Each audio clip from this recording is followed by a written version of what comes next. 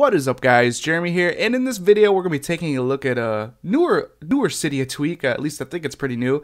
It is called Anchor. Now, if a lot of you are familiar with the old school tweak called Gridlock, which basically allows you to lock any of your apps anywhere on basically the grid of your springboard that you like, Anchor is basically kind of the same thing. It's just going to allow you to place your app icons anywhere on your springboard that you like without them automatically snapping back into place.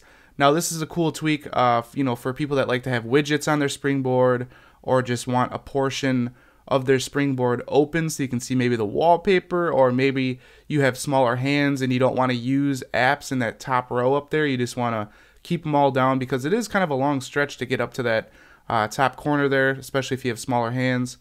So like I said, this is called Anchor, and this is what's going to allow you to do is just anchor any of your app icons anywhere within the grid of your springboard that you like. Now, there is some settings. We can go ahead and jump into the settings. So here's the settings panel for Anchor. As you can see, there is a on-off kill switch at the top, which is always extremely nice when tweaks include that, just in case you want to just shut it off and not use it for a while.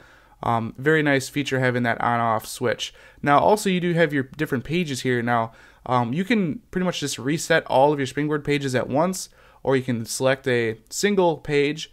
You can scroll down, and then you do have two settings here. You can do a soft reset and a hard reset. Now, the only thing that's different between the soft reset and the hard reset is the soft reset isn't going to immediately respring your device.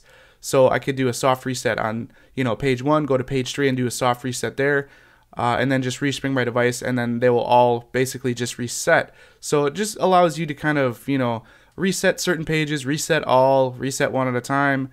Kind of a very simple settings panel, and that's pretty much it, guys. Again, this tweak is called Anchor. Like I said, it's going to allow you to anchor your app icons anywhere on the springboard grid that you like. If you guys want to know more information about this tweak, be sure to check out the link down in the description.